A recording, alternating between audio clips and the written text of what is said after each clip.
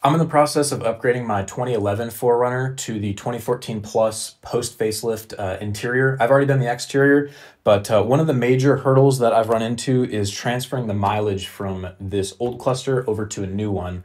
There's online services that can do this, but they're kind of pricey and you need to pay for two-way shipping and all that. I just didn't want to deal with the hassle. So I busted this thing apart and I figured out how Toyota stores all the mileage on these, and I'm going to explain how to transfer that from an old cluster to a new cluster. Now, before we get into how all of this actually works and I explain the process, I just want to say that deliberately misrepresenting the mileage of a vehicle is a felony. And for that reason, I'm not going to explain how to change this mileage to a certain number. I'm just going to show you how to transfer your old mileage to a new odometer. If you're doing this and you have a cluster where the EEPROM is broken or something like that and you're unable to read the existing mileage, let me know. I can tell you what information you need to enter, but I just don't want to explain this process and get into any legal gray area. This process will work for any 2010 through 2019 4Runner, and I'm sure it'll work for a wide range of vehicles outside of that, but I'm not 100% on that, so I'm just going to say for the scope of this video, we're covering the 2010 through 2019 4Runners. Also, before we begin, just know that this process is pretty in-depth. We're going to have to disassemble parts of this cluster. We're going to have to do some custom wiring to make a harness for an EEPROM programmer, and there's going to be some software in there. There is a pretty high risk of damaging your cluster, so I'm not responsible for any of that. If you guys aren't tech savvy or don't feel comfortable doing this, definitely don't attempt it. There's a reason those services exist. This can be done if you know what you're doing for about a $15 investment and a little bit of your time, but there is a pretty high chance of messing this process up. So just watch this video in its entirety and then decide if this is something that you want to do. All right, before we begin, there's a couple things that you're gonna need. In order to remove the cluster from the vehicle, you're gonna need a panel tool and a 10mm ratchet. I have one with an extension and this worked pretty good. It's a really simple process, not too bad. And then for the programming itself, you're gonna need a Windows computer or a virtual machine. I highly recommend a virtual machine because the drivers that we need for this programmer are kind of sketchy. And then you're gonna need to grab one of these CH341A EEPROM programmers off Amazon. I'm not going to link any in particular. They're all pretty much the same, and you can get these for about 10 to 15 bucks. You're also going to need some female-to-female breadboard jumper wires just to make some modifications because these aren't made to program the EEPROMs that are on these clusters. So we're going to have to do just a little bit of wiring to get them to talk properly. All right, so here we are in my 4Runner, and I just wanted to show you that my meter currently shows 175,508 miles. So we're going to remove this and we're going to see what the new meter is currently reading. All right, so to remove the old cluster, the first thing that we're going to do is take this trim piece off by the HVAC, and I find it's easiest. You can even do this one-handed, but the first time it might be a little bit tough. So I'm just going to grab down here and pull it off. All right, so the next thing that we're going to do, just to make our lives a little bit easier, is we're going to move the steering wheel all the way down and back, and then lock it in so it doesn't move. And now we need to remove the trim pieces on the right and left-hand side. So the one on the right might be a little bit tricky. It's going to be weird to do this with the camera, but you essentially just pull this out. There's just some clips back in here, and with enough force, it will just pop straight out.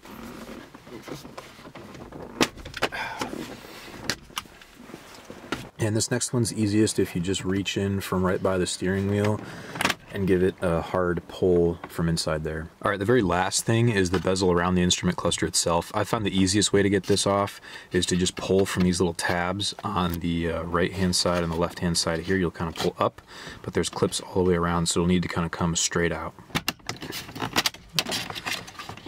Right down here, there is just a little, where this like leather piece meets the steering wheel.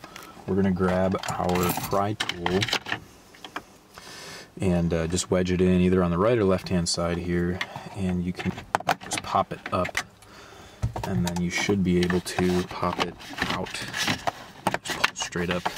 There, now it should be free. Alright, the last thing holding this instrument cluster in are 4 10mm bolts. There's one on the bottom right there, bottom left, and then there's some up on top as well that you can't see. So I'm just going to take those out, and then the cluster should be able to come straight out. Alright, once you have the bolts out around the cluster, there's just the 40-pin connector back here. So you're just going to want to reach back there. There's a tab on the backhand side, and you can just push on that, and it should just pop out, and then you can pull the instrument cluster up in between the steering wheel and the dash, and it's free. Alright, I just plugged in the new cluster so we can go ahead and see that it currently has 56,349 miles. All right, we're going to break down the old cluster just a little bit to get access to the EEPROM. So we're going to flip it over. And then there's just a number of Phillips head screws all the way around this back cover that we're going to remove. Once those are out, I'm just going to use a small screwdriver, but you should probably use like a plastic tool or something. There's a bunch of plastic clips all the way around. This should be pretty self-explanatory. Just take your time. Don't pry on them too hard. I've had this cluster apart a couple times, so it might come a little bit easier.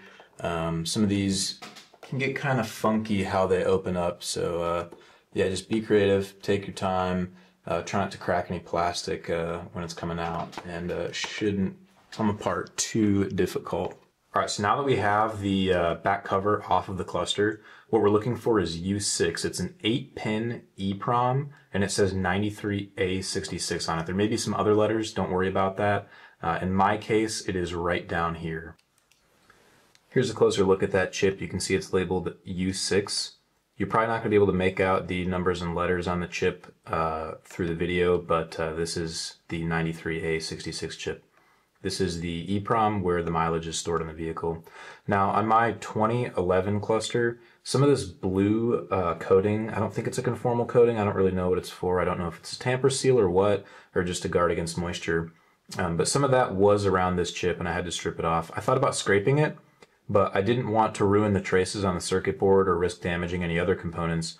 So what I ended up doing is just using some mass airflow sensor cleaner, and I just made a little puddle on there and let it soak for a bit. And then I was able to kind of slowly pick away at and chip up that coating, and it just kind of peeled away from the chip. I think this is the best way to do it because it risks the least amount of damage to the board itself. So you're going to want to use some of that. You could probably also use like carb spray, brake clean, just something like that that is going to get in there and kind of soften this this coating up.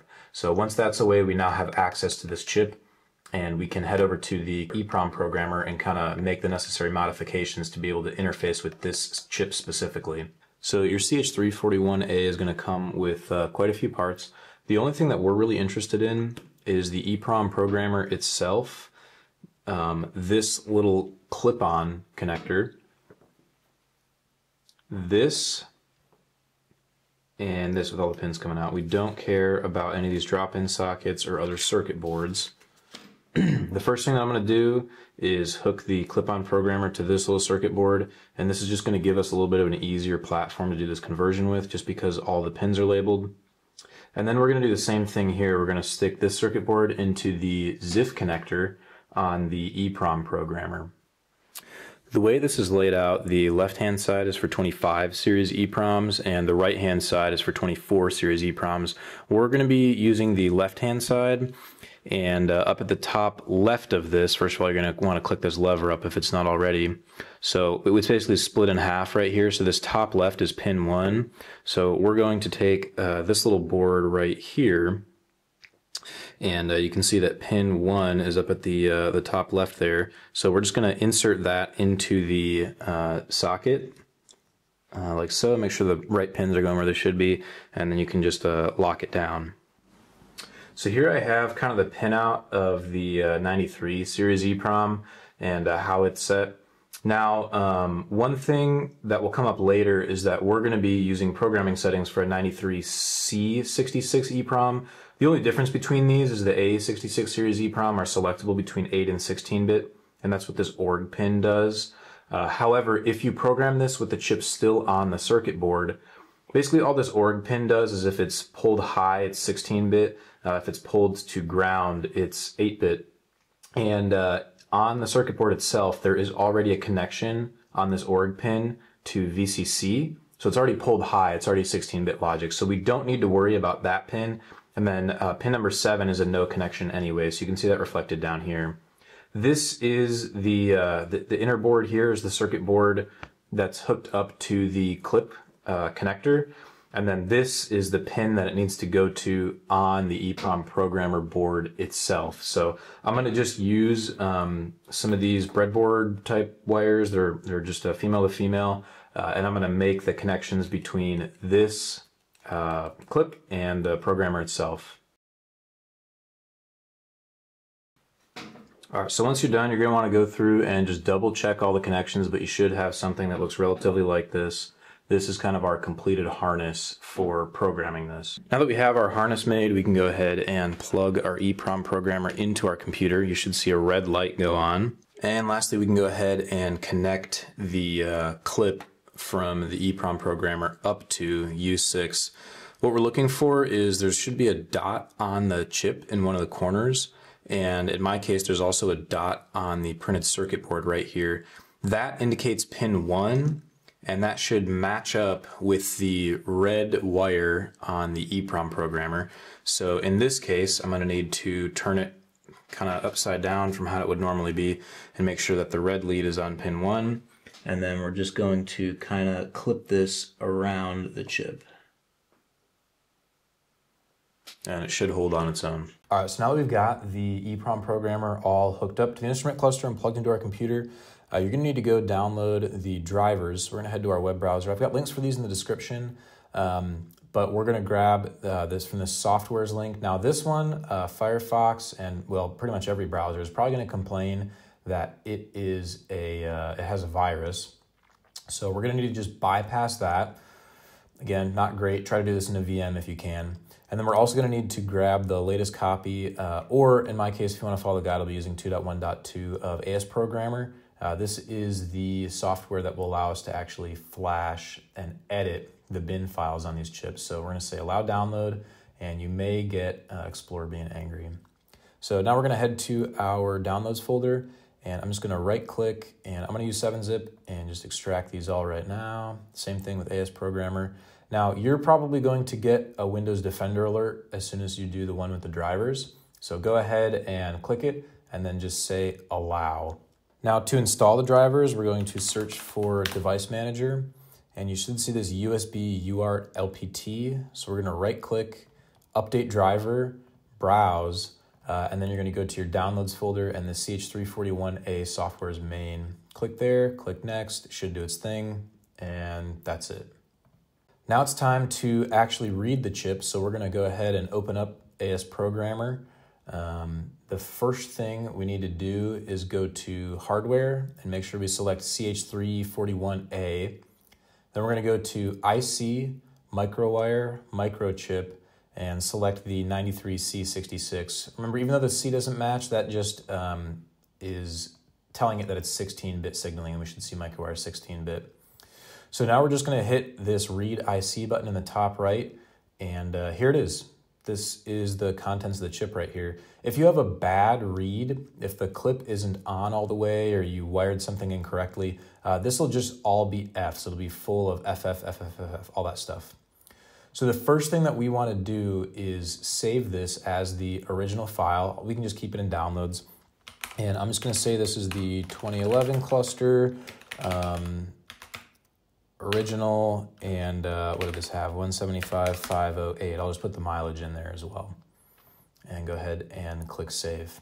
All right, so now that we have that saved, we're gonna go ahead and break down the new instrument cluster to gain access to its U6 EEPROM chip, and then we can go ahead and transfer the mileage portion over. All right, so I went ahead and took the back off the new instrument cluster the exact same way I did the old one. Here is U6, and you can see that this dot is down in the bottom left corner. So I'm gonna grab my programmer tool again, and we're just going to clip this on right like that, and then head back to the computer. All right, now that we have the EEPROM programmer hooked up to our new instrument cluster, we're going to click Read IC. You'll see some things change, and we're going to do the same thing. We're going to save just an original file. That way we have something to fall back on. So I'm going to call this 2018 cluster original, and I don't remember if this had like 56,000. So we'll go ahead and click Save. Now we've got a clean starting point. Now we're going to copy the mileage itself over. I like to use an online tool called Hexworks. It's just a decent hex editor. So we're going to go ahead and click Open, and I'm going to grab the 2011 cluster file, and then I'm going to open the 2018 cluster file.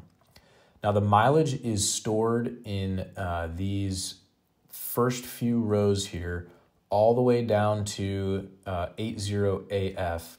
you're gonna see a bunch of repeating numbers or characters up here, and then these down here are gonna be either zeros or Fs. That's completely normal. It's fine if it doesn't look totally like mine, but just make sure you select row 0, column 0, all the way down to row 40, column 8, I guess, or 4, depending on how you look at this. And make sure this is the 2011 cluster one. We're just gonna select that, hit Control C, and we gotta copy that to clipboard. We're gonna go to 2018, and we're gonna hit Control V, and just make sure that all this looks good. We didn't go past the 80 AF. So now our updated file, we're just gonna hit Save. I'm gonna open that up in here, and then I'm gonna just rename this because this is now not original. This is a modded file, and it has 175.508 on it. All right, so now we can head back to AS Programmer. I'm gonna open up our modified file with 175,000 miles on it. And we're gonna go ahead and erase IC. Yes, we have to do this before flashing. It happens instantaneously. And then we're gonna hit Program IC. Yes, we'll wait for this progress bar. Again, it doesn't take very long. And then I just like to hit Read IC again, just to make sure that everything reads back okay. And it does. It looks like nothing changed when we hit Read. So this EEPROM is now programmed, and it should have the mileage from our old instrument cluster now in the new one. We're gonna go plug it into the vehicle and check. All right, so now we're back at the vehicle. I'm gonna go ahead and turn the instrument cluster on. And you can see that we're now at 175,508, which matches what we had before. Now you're gonna get this maintenance required indication almost certainly, because in our case we added 120,000 miles to the odometer. The way you reset that is you click the button on the instrument cluster to go to trip A. You hold the button down, turn the vehicle off, turn the key back on, and then keep holding it down. You'll see this progress bar.